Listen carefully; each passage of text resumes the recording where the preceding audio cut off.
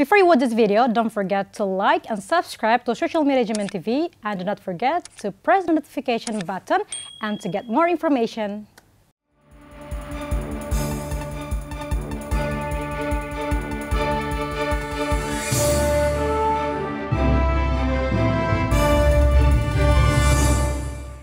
Hi all, this is ASEAN News, and here is the latest updated.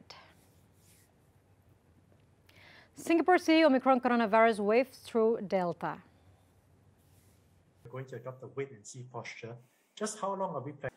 Yesterday alone, the country's COVID-19 task force says Singapore expects the Omicron coronavirus variant to cause a bigger wave of infections than Delta, and a booster dose will soon be required for adults to be considered fully vaccinated. However, that there will be proportionally fewer cases. The city-state of 5.5 million people allows only those counted as fully vaccinated to enter malls or dine in restaurants or at the hawker stalls. Singapore detected 1,281 Omicron cases, comprising 1,048 people who had come from overseas and 233 local cases. The number made up around 18% of its total infections. Authorities says the COVID-19 situations remained under control and that they would maintain current COVID-19 rules, such as restricting social gatherings to 5 people through the expected Omicron wave and during the Chinese New Year period, which is in about a month.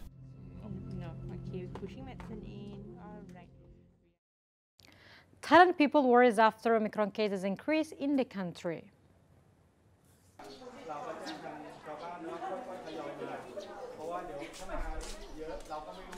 The head of the Thailand volunteer group providing free COVID-19 testing in Bangkok says he fears a possible wave of new coronavirus infections, including of the highly transmissible Omicron variant.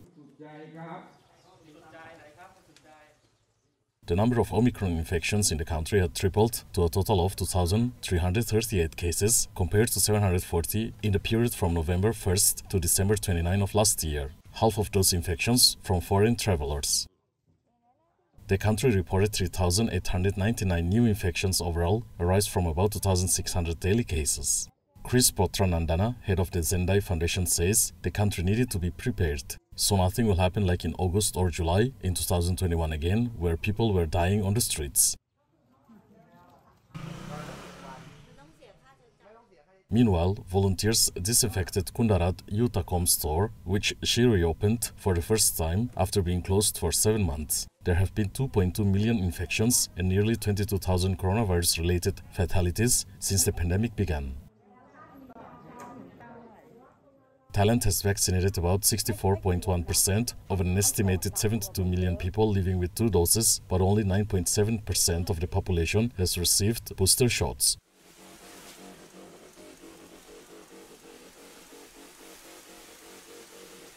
Australia and Japan sign agreement to strengthen security ties.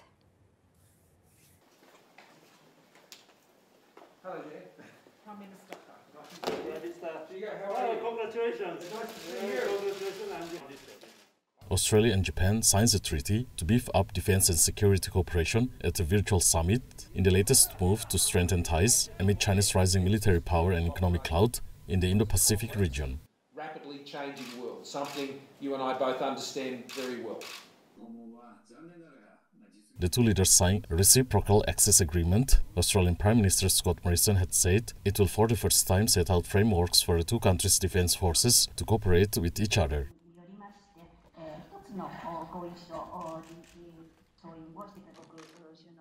The strengthened security ties expand on efforts by the United States, Japan, India and Australia, dubbed the Quad, to work on shared concerns about China, including its pressures on Taiwan, trade disputes and freedom of navigation in the region. China responds by saying that bilateral treaties should promote regional trust, peace and stability. Under the current security environment, Weather agency warns Tokyo and surrounding areas about heavy snow problems.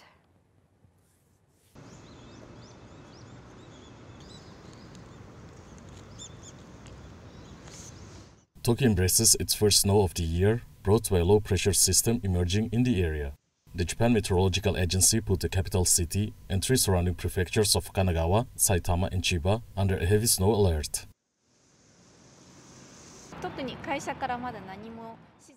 About 5 centimeters or 2 inches of snow had piled up at around 3 p.m. local time, while temperatures dropped to 0.4 degrees Celsius. More snow is expected to fall until late night.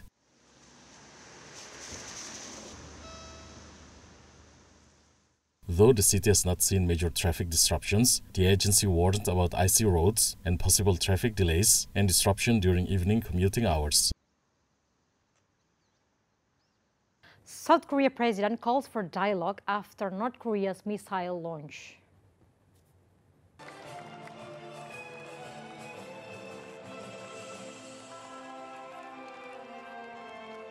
South Korea's President Moon Jae-in calls for a dialogue at the groundbreaking ceremony for a rail line near the border with North Korea, hours after the North fired a suspected ballistic missile off its east coast. South Korea's Joint Chief of Staff says the presumed missile was fired around 10 past 8 a.m. from an inland location over the east coast and into the sea. The first launch since October underscored leader Kim Jong-un's New Year vow to bolster the military to counter an unstable international situation. Moon visited the South Korean east coastal city of Goseong, where he called the new rail line a stepping stone for peace and regional balance on the Korean peninsula. Moon acknowledged the launch raised concerns of tension and damage to inter-Korean relations and called for North Korea to make sincere efforts for dialogue.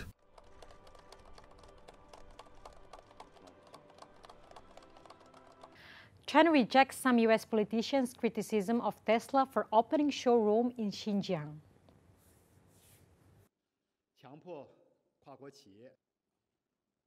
Chinese Foreign Ministry spokesman Wang Wenbin says, turning a blind eye to facts but imposing baseless sanctions on Xinjiang, the United States practicefully disclosed its true intention to impose economic coercion and political containment on China.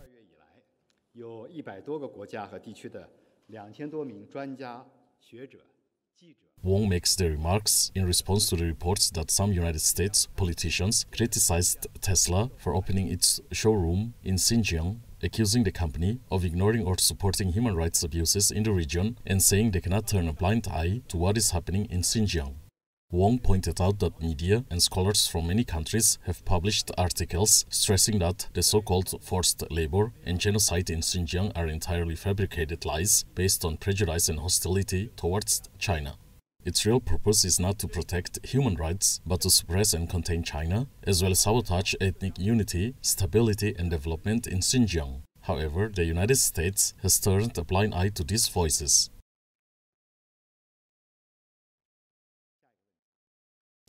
Taiwan Armed Forces stage exercise amid tensions with rival China.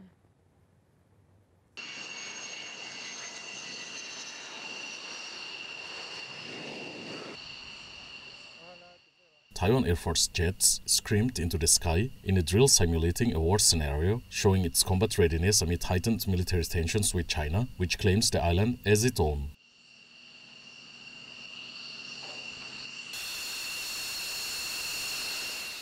Ground forces also went through drills with armored vehicles and soldiers, seen performing exercises through forested and urban areas. The exercises are part of a 3-day drill to show Taiwan's battle readiness ahead of the Lunar New Year.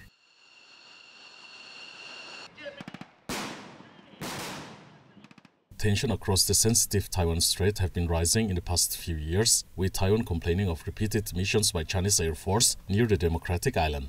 It has termed Chinese activities as gray zone warfare, designed to both wear out Taiwan's forces by making them repeatedly scramble and also to test its responses.